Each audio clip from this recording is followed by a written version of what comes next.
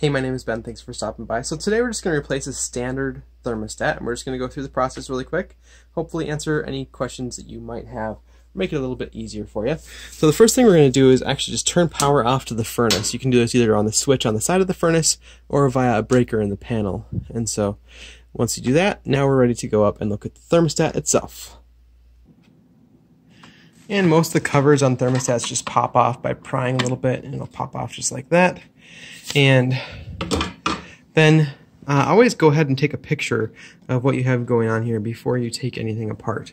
And we're just going to kind of look through these really quick and see if it's pretty standard. And I think it is.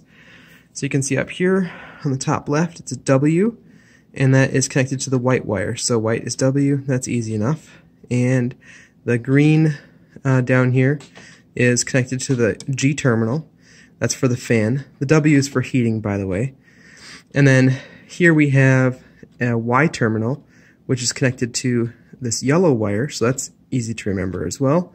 And the yellow wire controls air conditioning. And then we have a red wire right up here, and that red wire is the power coming up from the furnace. So that's 24 volts coming up here, and then the thermostat decides which thing to turn on. So if it takes the power from here to the W, then that turns on the furnace.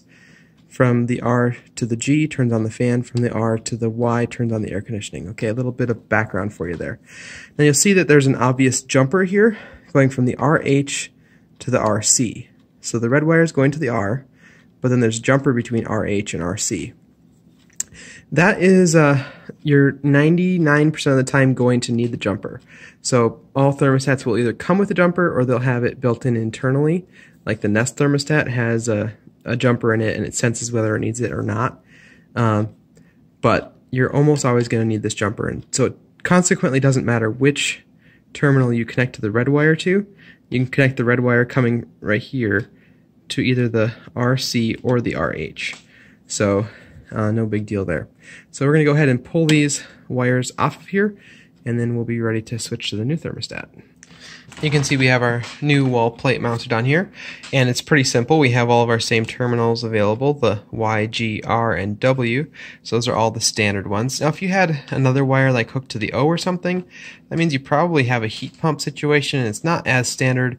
Probably a good idea to consult with a professional if you have more than just standard wiring. Now the one other thing I'll mention just for fun is that if you didn't want to use batteries with your new thermostat, if you had an extra wire here in the wall, so typically it would be like blue or something, you can hook that up to the common terminal, assuming it's not being used for anything else, and then also hook it up to the common terminal in your furnace, and then that will power the thermostat without having to use batteries.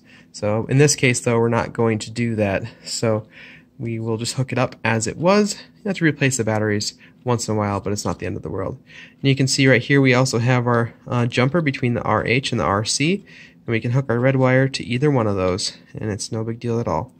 If you want to confirm that you don't, if your old thermostat did not have the jumper installed and it had wires connected both to the RH and the RC, then you definitely would want to pull this out and wire it as it was previously.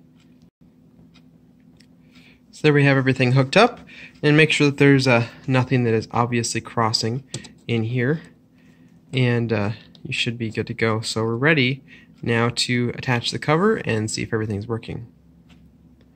One of the nice things about having batteries in your thermostat instead of powering it from the furnace is that it'll store the options that you save in it if it's a programmable thermostat.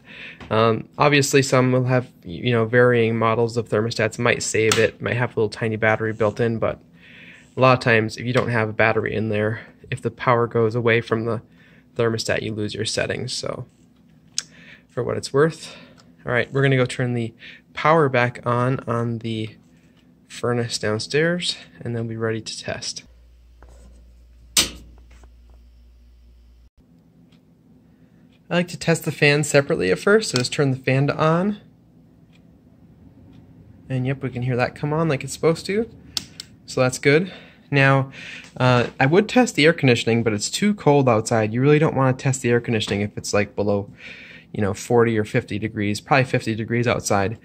So don't test that till you're in the proper season. if you really want to test it, you can go outside and disconnect power to the air conditioner. There's usually a switch to shut off the air conditioner, and then turn it to cool and have someone stand out there and listen for a click.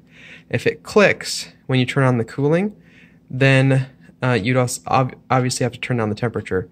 That means the contactor is closing inside of the air conditioner, because that's not powered from inside the air conditioner. It's powered from the transformer in the furnace. So if you hear a click, then you know that it's set up correctly, if that makes any sense. But probably you should just wait till it gets a little bit warmer outside to test the cooling.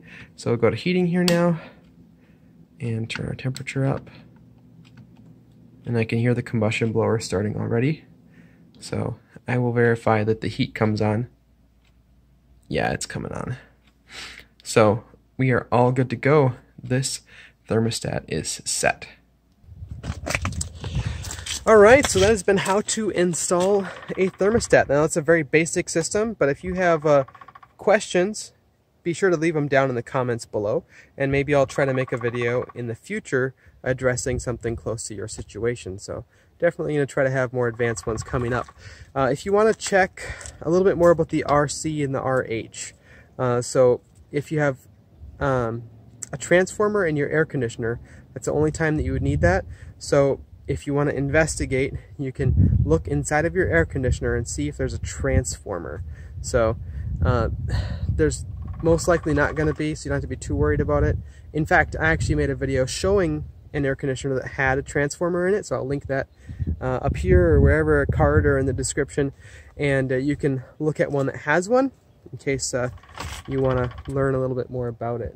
So definitely thanks a bunch for watching. If this video helped you out, please hit that thumbs up button, subscribe down below for more videos like this one, and hit that bell icon to be notified about future videos. Thanks a ton for watching, and we'll talk to you in the next one. Thankfully, summer is coming. Still a lot of snow around, though. See ya.